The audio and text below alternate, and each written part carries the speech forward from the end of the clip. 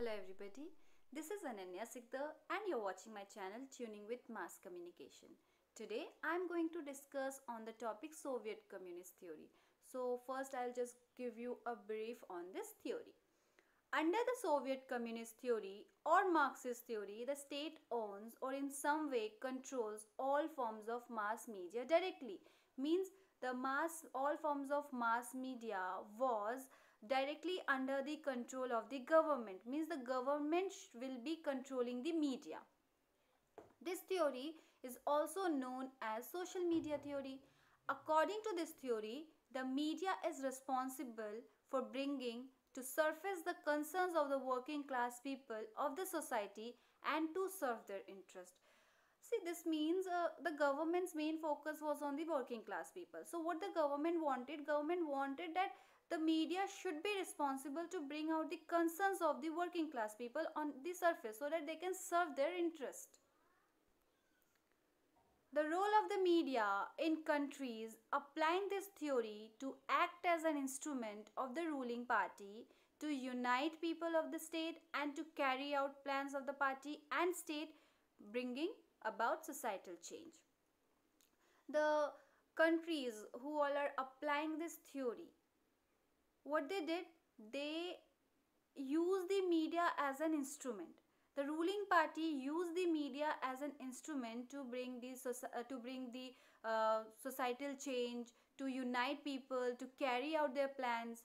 The main purpose of this theory is to ensure the success and continuance of the Soviet socialist system and to promote the objectives of the Soviet Socialist Party. See, the purpose was to bring the concerns of the working class people through the media, but the main purpose was to ensure the success and continuance of the Soviet social system and to promote the objectives of the Soviet Socialist Party. This system is found mainly in the Soviet Union and communist countries. So now I'll just tell you how this theory has been originated, how this theory has came into being. This theory originated from the teachings of Karl Marx and Engels with mutations at the hands of Lenin and Stalin after the 19th century. This theory originated from the teachings of Karl Marx and Engels. What was the teachings of Karl Marx? The teachings of Karl Marx was there should be no private ownership, there should be end to exploitation, classless society, etc. And with the support of Lenin and Stalin, it came into being after the 19th century. Marx said that the problems due to urbanization and industrialization were caused by the actions of the powerful elite class. This means whatever the problem is facing, whatever problem is causing in the urbanization and industrialization is causing just because of the elite class people. Marx proposed that the workers should rise against capitalists and demand an end to exploitation. According to Marx, what he proposed that the working class people should come together, unite together and rise against the capitalists so that there should be end to the exploitation. According to Marx, media is one of the means, many modern technologies that should be controlled and used to advance communism. See, according to Marx, it is said that the elite class people is dominating the working class people. So, media is the tool through which many modern technologies can be controlled and used to advance communism, means to carry out their objectives, to carry out the objectives of the communism. Now, I'll discuss on the features which will clarify this theory, which will make your understanding much better. The theory desires that the media should be under the control of the working class and serve their purpose. This means media should, as we already studied, as we already know, the media's work is to look after the working class people. So here in this theory, it is again said that the main desire of the media should be under the theory desire, means the theory desire that the media should be under the control of the working class people and serve their interest. Media should be completely state owned and private media strictly prohibited, means there should be no private ownership. The media has to work according to the government. They have no freedom. Media must work for positive functions in society related to education, information, mobilization and motivation. Means media should promote education, information, mobilization and motivation, especially to working class people. Theory says the state have absolute power to control any media for the benefits of people. Means they can control media in such manner, like whatever they want, whatever the state want can do. They can control media. Why? Because they have the power to control media for the benefits of people. Media should promote and project society according to Marxist principle. As I told you, what are the Marxist principle? So what they according to this theory, media should promote those principles and work according to it. The media is ultimately controlled by the state and integrated with other instruments. Media is controlled by the state, as we know. And see, they must, some regulatories are there which the media has to follow, like act with responsibility. Media has to act with responsibility. They should be responsible. Evolve and follow norms of profession, means they should not go against the state. They should not do whatever they want. They have to follow the norms which is set by the government. Media should be responsive to people hopes and aspiration. They should be responsible towards the people. Soviet media theory allows some restriction based on the nation interest rather than personal benefit. See, in this theory they are telling that media is not working for the personal benefit. They are working for the nation interest. This theory allows some restriction that no, media should not work for the personal benefit of the state. They should work for the nation interest. In this theory, the journalist or press is a supporter of the leadership, not the watchdog. This means the journalists are the supporters. They are not the watchdog. Means they cannot put their eye into the government's matter.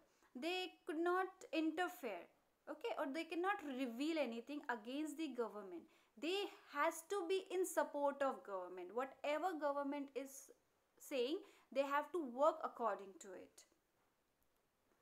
The government media provides positive thoughts to create a strong socialized society. See what the government do? Government create a positive image towards the society so that there should be a creation of strong socialized society. Here, the public was encouraged to give feedback which would able to create interest towards the media. This means here the public was encouraged. Okay, up to some extent public can give their feedback. Soviet media theory looks similar like authoritarian theory, but the core part is different from each other. How it is different from each other? Because authoritarian theory, it is similar, okay, authoritarian theory. How? Because in Soviet communist theory, media is controlled by the state, and even in authoritarian theory, the media was controlled by the ministries. Okay, so in authoritarian theory, it was one-way communication, means only they didn't listen to anybody. They did whatever they wanted to do. But in this theory, there is two-way communication, means they also take a feedback from the people. They also take a feedback from the society. Now let's move on to the examples. When the Russian media was still under the Soviet communist system, the official communist paper Pravda portrayed the ideology that communist is good by praising Stalin's non-aggression pact with Hitler. This means, see what happened. when the Russia was under the control of this Soviet communist system, that time there was a paper, official communist paper called Pravda. In that paper, uh, they portrayed an ideology that communist is good. Everything was about everything was uh, everything was about the communist party. Okay, that it is good, it is doing such works and all. They never go against. They never reveal the bad things. And how they portrayed, one example is there, they portrayed by praising Stanley's non-aggression pact with Hitler. That is, non-aggression pact, as you all know, is a there was a signatories, like there was a deal between the two countries or more countries, that there will be no military action should be taken against each other country, other country. Okay, so it portrayed that, yeah, the Hitler and Stalin had signed for it, so communism is good, they are taking such actions and all. But what they did, they avoided reporting about the Chernobyl disaster, as it may raise concerns about the safety of Soviet nuclear plant. Pravda reported about the incident only 2 days later, constant urging from Sweden. Means, see, there was an incident, Chernobyl disaster. In that incident, what happened, many of the working class people, the people working in that nuclear plant, died because of some, because there was a disaster there. Okay, so what happened, they did not show that news, uh, they did not in Pravda, they just told about the good things, but they didn't show this disaster thing there. So what happened, that 2 days later, they didn't wanted to show this news. But after the many requests and all, like not the after it was forced, like Sweden forced them constantly for 2 days to report this one. The North Korean media is entirely controlled by the government. Second example is, the North Korean media is also entirely controlled by the government. See, when there was no journalist, means there was no independent journalist. What happened? Uh, the government used them as a instrument, right? Means the government controlled all the powers of the media into his hands.